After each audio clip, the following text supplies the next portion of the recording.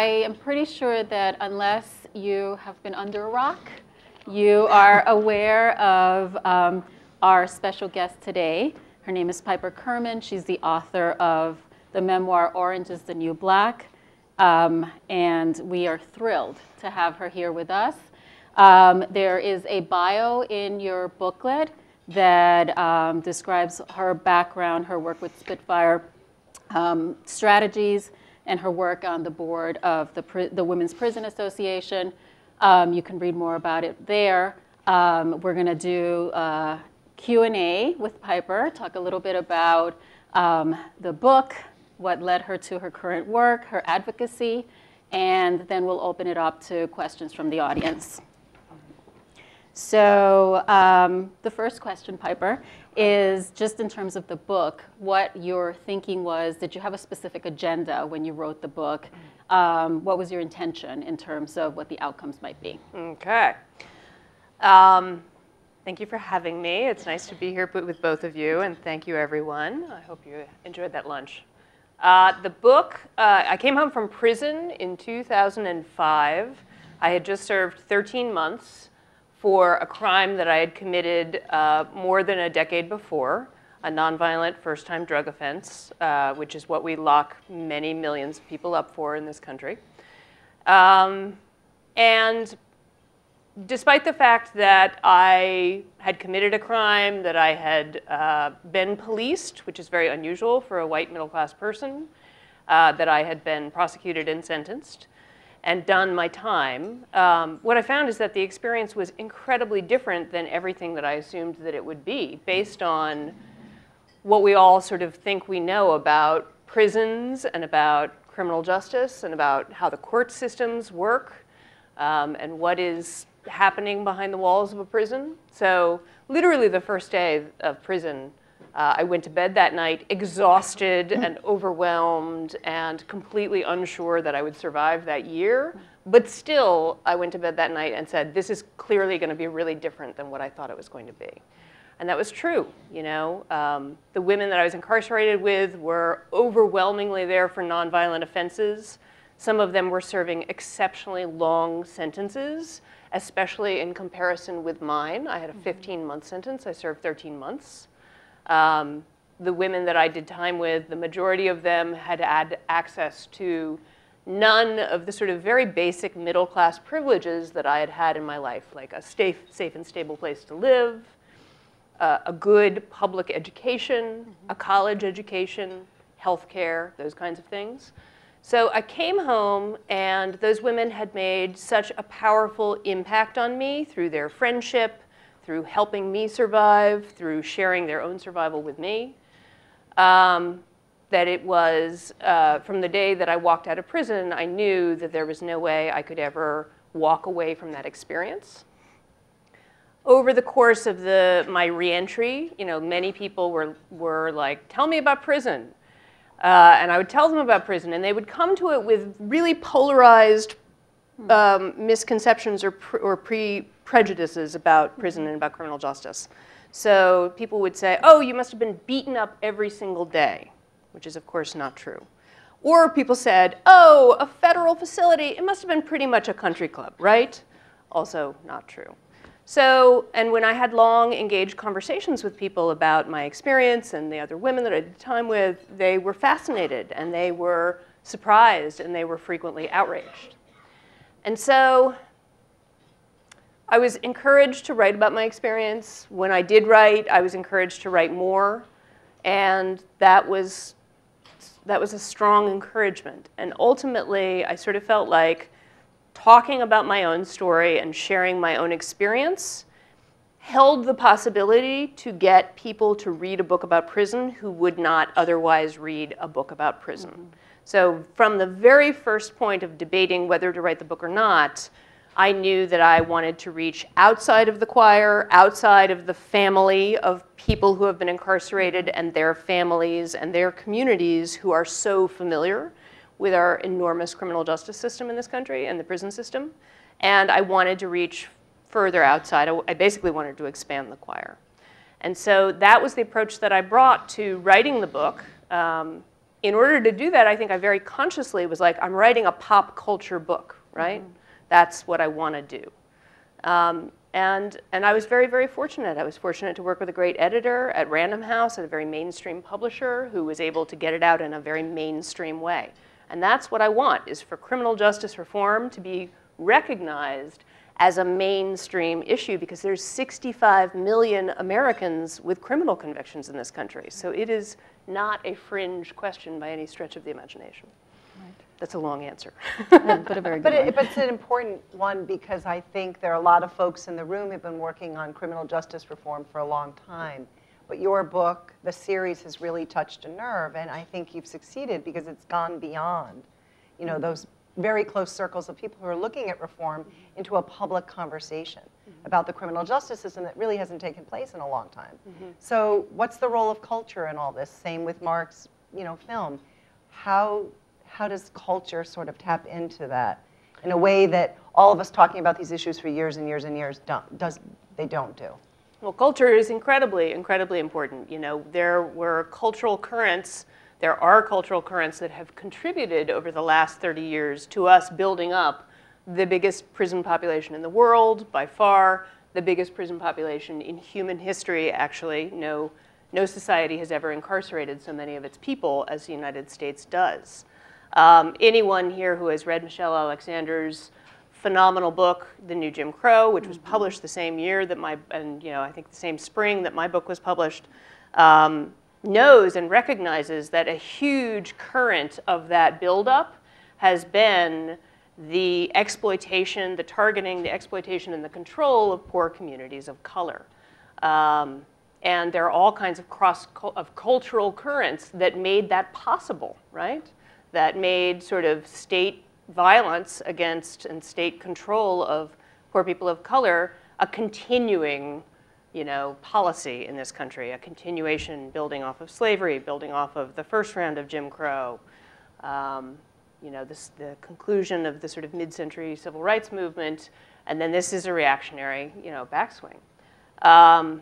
So culture plays a really big role, which is why it's important to fight back with culture. Really important. I think that, one of the things that was true around my choices to write the book, and I think the reaction to the book, that is a conundrum or just something to recognize about culture and the question of who you need to persuade, right? Who do you need to persuade to get on board with the changes that you want to see? So who do you need to persuade to get people on board with the changes that you're all funding and the changes that you're seeking, which are big changes, right? Big, audacious, bold changes. So, you know, to combat mass incarceration, you know, that point that I made about getting people who wouldn't otherwise read a book about prison, I knew from the jump that, you know, my race, my class, the blondness of my gender, all of those things would contribute to getting people to read this story and to engage with that story. In other words, the fact that it was a quote-unquote fish out of water story that we don't expect upper middle class white women to ever be in prison was going to be a big part of the hook of why people would read it. But that is, of course, a very complicated thing when you have a criminal justice system and especially a prison population which is so overwhelmingly disproportionately filled with people of color and especially poor people of color. So, you know, that idea that you need personification associated with your issues. In other words, if you want to make your issues into mass issues, and if you really want to get outside of the choir and get a lot more people on board with the things that you're funding and the ways that you want your issues to be going, you do need personification. It was fascinating to hear the previous panel because I do think that while we think of digital organizing as very sort of, you know, big numbers, it is also very personalized and personified. Like I adore Twitter, and Twitter is very personalized, right? The most successful Twitter feeds and the most successful use of Twitter is often built around a personality and not necessarily an organization, right? Or a more faceless entity. But that question of like who personifies your issue, and there's never one single person or one single story that can explain complicated issues, but you do need a mosaic of human beings, people who carry the story forward. And that's something to think about as funders, because you need to be investing in those people and their work, and you need to be investing in the organizations that sort of foster and nurture more of those stories into the culture, and especially popular culture. So Piper, the criminal justice system is not the only thing that the book has lifted up. In terms of the characters, the whole issue of transsexuals has really, with Laverne Cox taking on that role, it really has just become quite visible in the media. And so I'm curious about your thinking when you were writing the characters, and if that also was deliberate in thinking about how popular culture would perceive that character. That's a really interesting question. I love Laverne. I mean, speaking of personification, right? That just proves this point even more. So the history of that character being brought into the show and Laverne personifying that character so incredibly beautifully is that while I was incarcerated, there was a transgendered woman who was incarcerated with me, who is called Vanessa in the book, and she is an amazing person and was my next door neighbor, literally meaning she lived right there. Yeah, I'm like, hey, Vanessa. And when I first sat down to try to write about the experience, I had not decided to write a book. I was just being encouraged, like, write about this. You've been home for prison for less than a year. You know, maybe you have some issues to work out. I thought, what will I write about? What would I want to tell someone about? And so I wrote about my first day in prison because I thought, you know, most people would be interested in that. And, you know, that's a way for people to imagine themselves in those shoes. Scary. And I wrote about the federal airlift, and I wrote about my experience in a federal jail because it was horrible, and I wrote about being brought face to face with my ex-lover in prison because that was interesting and at times horrible. But the other topic that I chose to write about was Vanessa and Vanessa's presence in that prison unit. And I wrote about, I just went with my gut on that because Vanessa in her own right is a fascinating person. And more importantly, the response of that community to her presence there was really, really interesting, both in terms of the other prisoners and certainly in terms of the way that the staff and the institution responded to her presence there. So right from the beginning of writing the book, that was she was a central or important figure. And it didn't surprise me a bit that Jenji Kohan, when she chose to adapt the book into the show, I fully expected that she would adapt that character into a transgendered character, and I fully expected that she would cast a transgendered actor in that role, because if you know Jenji, you would expect the exact same thing. There would never be a question in your mind. So it is this fascinating thing about, you know, when is the right person in the right place at the right time, right? And that's Laverne. And thank God for that. I mean, the response to her is astonishing. And I speak on college campuses often, and Laverne and I always joke that we are crisscrossing each other's path because she also speaks on college. I feel like every campus I go to, they either say, oh, Laverne was just here, or Laverne's coming next semester, we're so excited. But it's the same question that, you know, in terms of the moment in time that is the right time for me to publish, you know, for my story. Because, you know, advocates in the field of criminal justice reform have been working on these issues as long as mass incarceration has been going on. And communities of color have been advocating on these issues vigorously for decades. And so these questions of sort of power and power imbalances and the right voices at the right time and what sort of breaks through and and attracts more attention and attracts more energy is an important question for either philanthropies to think through or to make sure that your grantees are thinking about those questions. It's great. So the issues you're most passionate about, because I know you've been traveling, as you said, around the country speaking to college campuses, and you've got the attention on you right now between the book and the series.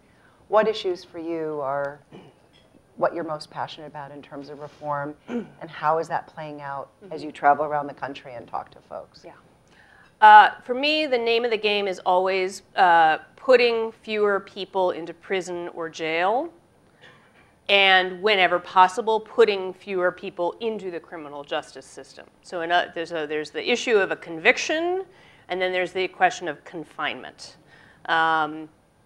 It is really hard for people to come back from confinement, and especially the fact that the vast majority of prisoners lack the advantages that all of us in the room, have. In terms of education, in terms of access to capital, in terms of safe housing, health, et cetera. So not putting people into confinement, not putting people into prison or jail is, to me, the name of the game. And also, like, being saddled with a felony conviction, even if you don't get locked up, is also incredibly burdensome in terms of access to public benefits, in terms of the rights of parenthood, in terms of so many rights. We have really created an incredible array of collateral consequences to a felony conviction, regardless of confinement.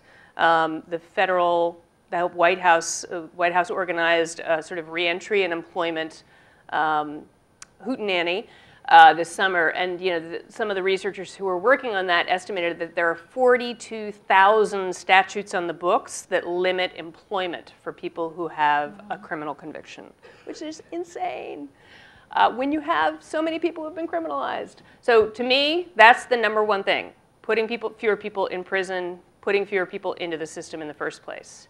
People really want to talk about what they describe as prison reform. So having our prisons no longer be incredibly harsh, sometimes savage, sometimes just incredibly unproductive places where people's civil rights and human rights are routinely violated. I'm with that. I'm down with that.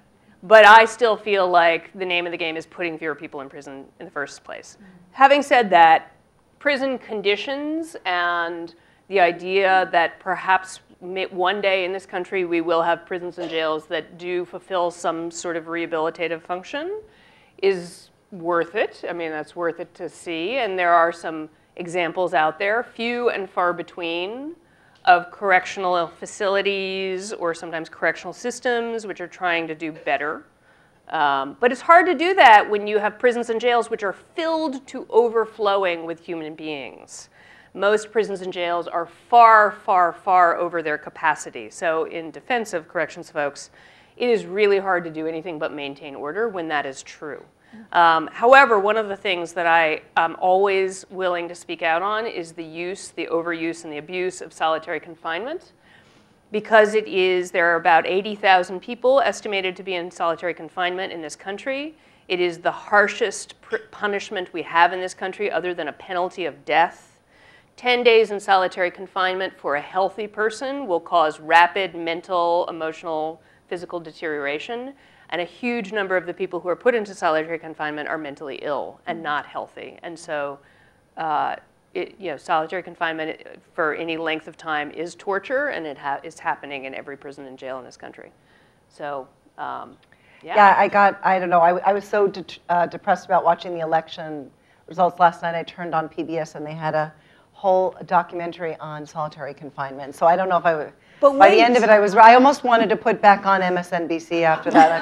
But wait, you turned off the TV too soon because Prop 47 in California passed yesterday. Yeah. And all of you who are familiar with the bizarre aspects of California politics know that that was Californians going to the ballot and deciding that. So, as much as we could talk about solitary confinement and all want to fall into a hole in the ground, but what I will say is that over the last 10 years, the pendulum swing is happening in terms of moving away from many of the terrible, terrible public policy decisions that have been put in place. Now, so something like, I think, 29 states have passed some form of criminal justice reform through their legislations. Now, some of those have been really tentative and extremely moderate. So to me, that really speaks to a need to push much, much harder to make sure that that momentum gains speed and really goes far in the right direction. And to me, that, I mean, that sort of brings back to, you know, sort of what are the most important things. There's sentencing reform. They, you know, they do include improving the conditions of confinement, especially when terrible human rights abuses are in play. And the way that that's going to happen, in my opinion, I feel like when you go out there and you start talking to policymakers and you start talking to experts in the field and you talk to the academics, basically when you talk to elites out there in the country, what you will find is actually more consensus than you might expect in terms of, yeah, we have a really broken, screwed up criminal justice system and something should be done. But what you don't find is a high urgency. And so, you know, some of the polling that was done maybe 2 years ago, some of the public opinion polling indicated more and more agreement that having the biggest prison population in human history is probably not a good thing for the United States of America and for all Americans. But the question of like intensity is really important because that is the prioritization piece. That says, you know, when you go into 50 state legislatures, how are we going to make sure that the reforms are more audacious? How are we going to make sure that the reforms make it out of judiciary committees and you know, that the folks who are the bean counters say, oh, right, of course we should do this. You know, and for that, you need grassroots organizing. You need community organizing. Because I believe that, you know, if you're talking in broad brushstrokes, you know, there's a lot of conservative voices coming out for criminal justice reform at this point in time. Differing and varied motivations behind those voices, but still, you're seeing more consensus around the idea that reducing our enormous prison population should be a priority, but you need to see a lot more heat to see that actually happen. Mm-hmm. Yeah, I mean, I think it happened, you know, this summer. I spoke about the tour that we did in Texas and Arizona with a bunch of funders, and we ended up at Sheriff Arpaio's.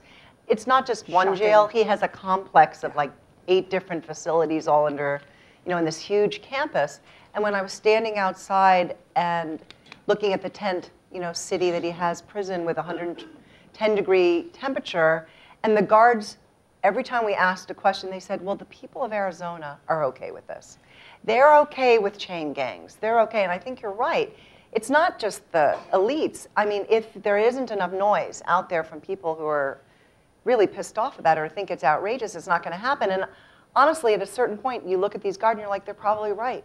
Well, no one's complaining. There isn't a public will saying chain gangs are bad or people being outside. More important, Sheriff Arpaio won his last election, right. And he's won many of his elections. So that's where this organizing piece and the grassroots piece, and what we really need, in my opinion, is standing coalitions or, you know, groups in all 50 states that will come together around criminal justice issues again and again, because there's myriad issues. There's things like elected officials, and those include judges, and those include prosecutors, and they include sheriffs. And, you know, there's a great sheriff in Hampton County, you know, Massachusetts, who is a total progressive. We need a lot more of him. And so you need, you know, those standing coalitions and those grassroots folks who have capacity and have the right experience and the right people on board to go in on those kinds of elections, to go in on legislative reform when it's moving. And those folks will really change the culture in all 50 states, or that's the potential there. Good. Well, thank you so much. I think we're going to open it up. Everybody's now. anxious. And by the way, there is a season 3 being filmed. Piper told us, she didn't tell us anything about what's going to happen. Robert tried, but Robert tried to get information out of her. Robert Bray, but we weren't successful. But there is a season 3. I will add, you know, sort of tagging on to what the end of the previous panel discussion. I just want to be like an evangelist for failure. I obviously personify, you know, some huge personal failings and just really epic belly flops, and you know. And whether you're talking about an individual or whether you're talking about an organization, everyone learns far more from their failures than from their successes. Far, far more. And when I came home from prison, I had the benefit of a professional life before I was incarcerated, but I had to re-enter my professional life, and I was scared. And I got a lot of second chances. You know, I had a friend who had a company, and he gave me a job when I came home, and I can't overstate how important that was. But I remember so vividly, there were a lot of things I had to do after I came home from prison that were scary in terms of things like getting up in front of rooms of like 80 to 100 people, or a variety of other things. But I always had what I describe as the trump card of failure. And that is, no matter how scared I was to do something, whether it was publish the book, or talk in front of a room of 100 people, or hand the book over to a woman I'd only met twice and let her adapt it into God knows what, I always said to myself, it can't possibly be worse than prison was, right? I had that epic failure to draw down on and say, the risks are worth it, right? So, okay, now questions. Questions. Come on, guys, hands up. All right, who's going to call? You two have to call on them. All right. Okay. Stand up. Yep. Hi. Hi. First of all, my name is Gina Clayton. I'm so happy to hear you speak, and I've met you before, not that you would remember, but I'm in LA, in San Francisco doing similar work. And my question is, you talk about how important it was to grab attention as a woman, as a white woman with blonde hair. Mm-hmm. And if what you also say, which I also very much believe, is that communities need to have their own voice in this movement, but that people, and they have been working hard to get that voice for as long as mass incarceration has been a problem. What then would you tell those communities or communities members, the formerly incarcerated people's movement, people who are directly impacted by these issues, how to capture public attention, how to get into the mainstream? I met you at NCCD, correct? Yes, fabulous. I love your dress. Criminal justice reform, like many other, I think, reform efforts, requires two things. It requires the attention and investment and cooperation and collaboration of elites. That's just realistic if you want to see near-term reform. And really to get the kind of criminal justice reform we want that is truly just and that will make a big difference, we need the communities that are most affected to have a much more elevated and amplified voice. And I'm sure that's true for many other issues that you all are working on and funding, but it's certainly true for criminal justice reform. So I would say up until relatively recently, like the last 10 years, no one ever asked or cared what prisoners or former prisoners thought or felt or suggested about criminal justice systems, right? They would ask judges and policymakers and academics, and they'd ask everyone around this individual or group of individuals who are at the heart of the question. That's really important. I think the thing that is most important for anyone who is trying to gain more voice, using personal stories or personalized stories, is that they must be really focused on the question of what is their communication going to accomplish? What is their communication intended to accomplish? So are you communicating with elites, or are you fostering and building the voice of a community? That's a really intentional decision to know, like, what is this communication intended to do? What do I want this story to accomplish? Why am I telling it? And what result do I want? So that's first and foremost an intentional choice, because you'll tell the story in a different way, even if it's the same story, right? And so that question of audience is really, really, I think, at the heart. Because bearing witness to injustice is really important, but it's not always persuasive. Does that make sense? And that's unfortunate. That's sort of heartbreaking that that's the case, but it is. And so knowing whether what you're doing with your story and with what you're telling is about simply bearing, when I say simply, bearing witness is very difficult, but bearing witness and simply making sure that your experience is part of the record, that it doesn't disappear, that it's not unacknowledged and undocumented, versus what you want to accomplish in a persuasion paradigm.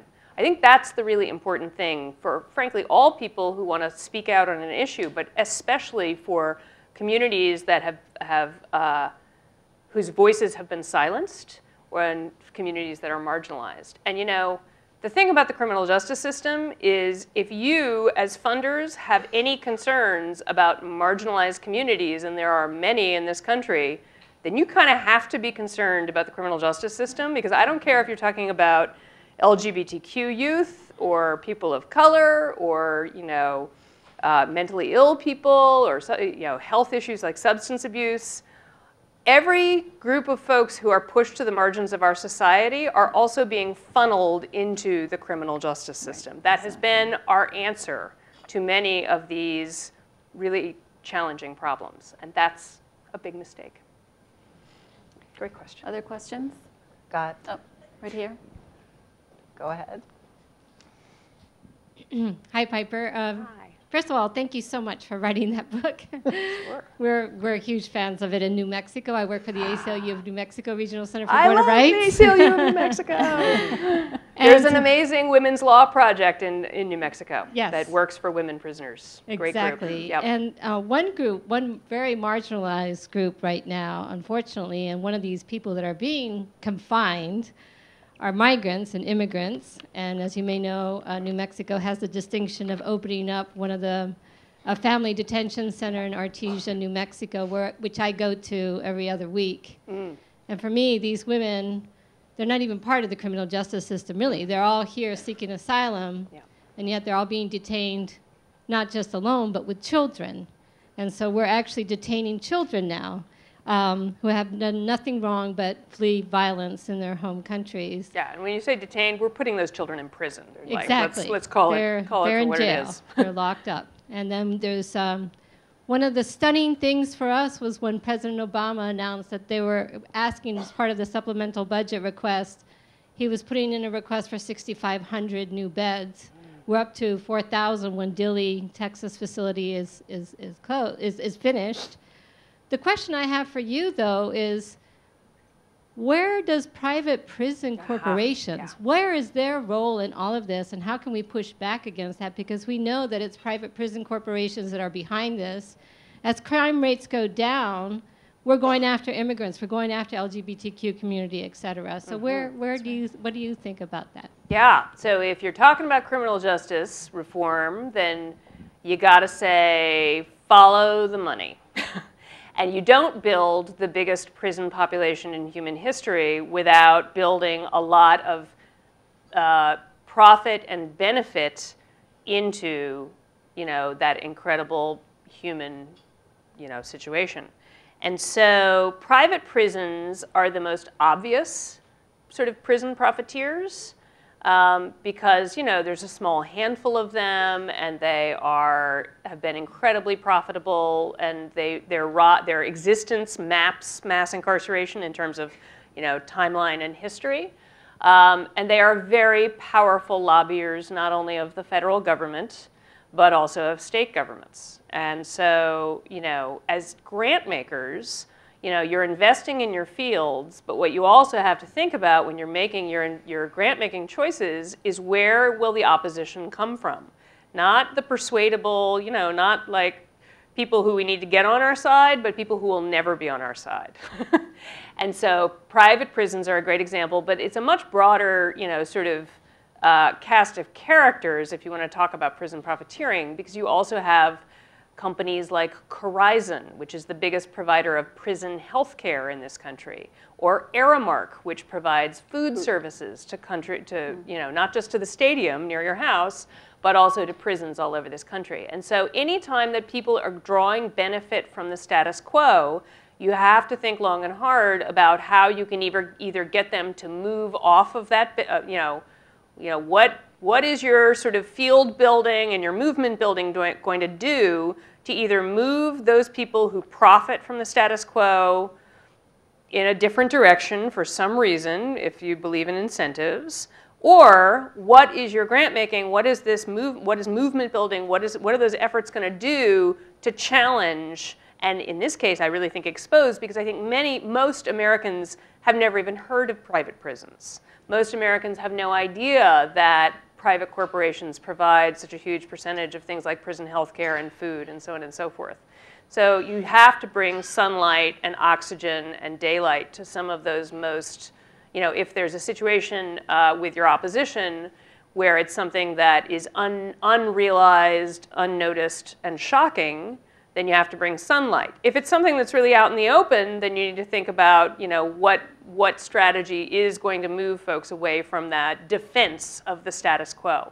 Because I do think, sort of back to some of the things we talked about before around what will create change and that idea of having 50 standing criminal justice coalitions in every single state, a big part of their role will be combating the folks who profit most from the status quo. And in some states, that's prison guards unions. And some states, that's like Arizona, overwhelmingly private prisons.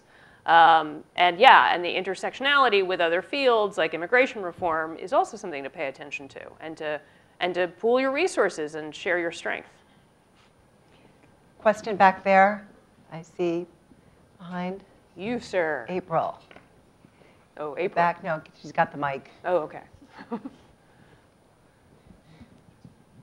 Hi, Piper. Hi. I have two questions. First is, how does the policy of asset forfeiture complicate the incentive structure around the issue of entrenched interest against prison reform? Yeah.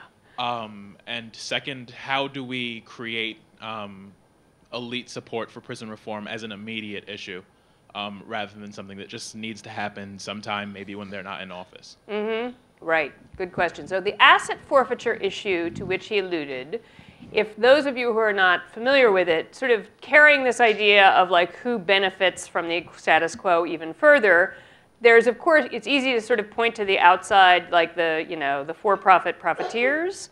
But things like asset forfeiture are essentially when law enforcement has the ability to seize the property of private citizens and never give it back as part of the existing law enforcement structure. And you see this happen both on large scale and also on very small scale. And there's actually a really amazing New Yorker article that makes it clear about sheriffs simply relying so strongly on routine traffic stops to allow them to seize people's cars and people's property, and and ordinary people have no way of fighting back on that. So the larger point is that people drawing benefit from the existing status quo is not simply about outside folks, but also about the inside game. That's true when you want to talk about judges who in many parts of this country are elected and must do things like raise campaign funds. And it's true when you talk about prosecutors who are also elected, and it's true when you talk about sheriffs. It's suddenly when you start to add it up, you're like, wow, there's a lot of electoral politics going on in the everyday business of law enforcement. So yeah, this is a tough one. Shining a light on that. And the idea that sort of the front end of the system before you ever get to prison or jail gates is actually where all the action is in terms of creating reform. I gotta say that again and again and again. That's policing. I know you were talking about Ferguson before, earlier. That's policing, that's courts. That's the name of the game. And of course, it's legislatures. So I wish I had a really simple answer on that front end, but the basic thing is that it deserves lots of attention and focus.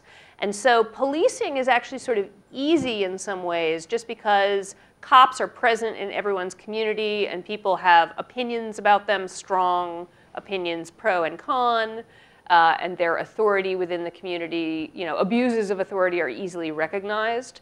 The courts are much more opaque and deserve much more attention and focus. Courts reform and communication about the incredible flaws in our court system, especially when it comes to judges and prosecutors and the sort of tattered, threadbare public defense system that we have. Those things all really deserve a lot of attention. So I forgot the second part of your question. About elevating. About elevating it among elites. Well, that, to me, comes, especially if you're talking about legislatures or county governments, because actually county governments are responsible for a huge amount of criminal justice policy and decision making, and sort of the situation in Ferguson really exposed that in a way that was much more recognizable to many folks.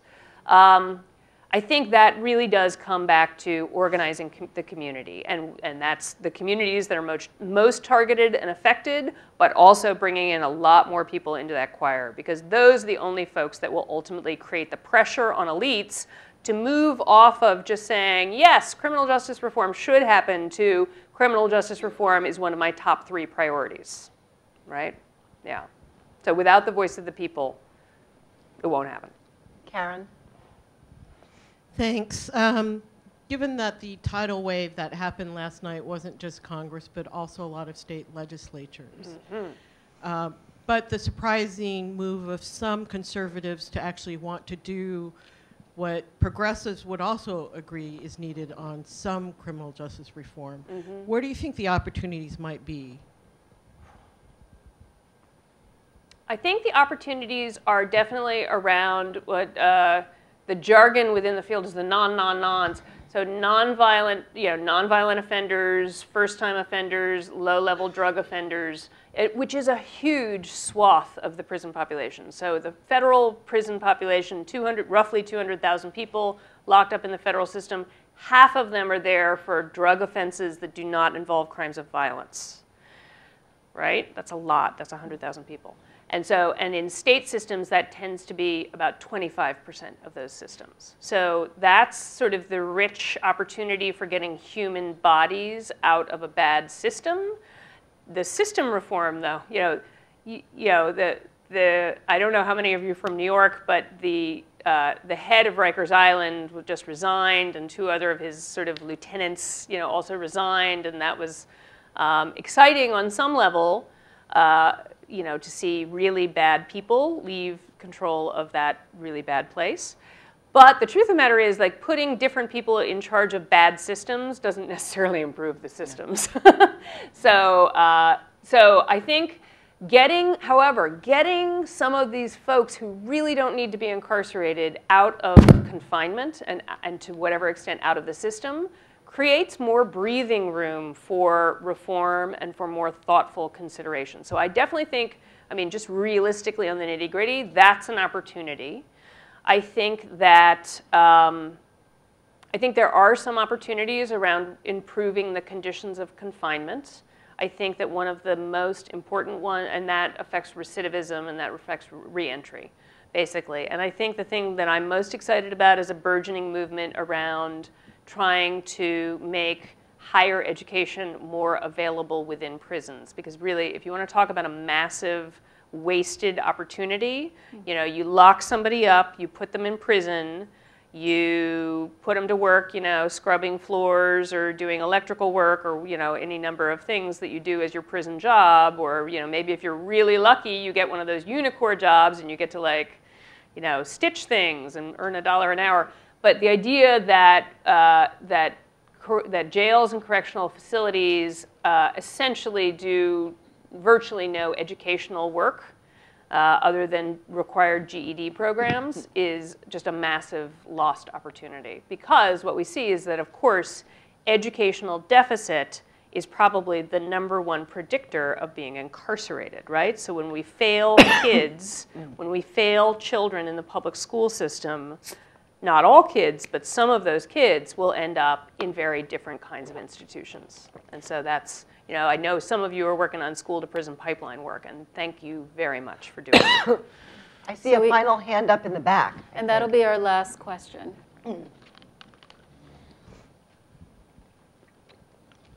Thank you. I love the conversation. And I was just curious, because I loved your line about follow the money. But the other piece was related to, when you don't have, most of those prisons are often built in towns or areas where there's no other business. Yep. And so there's no other economic development. Yep. And so there's almost no incentive to get rid of the prisons because there's no other jobs for the people who work there and live there.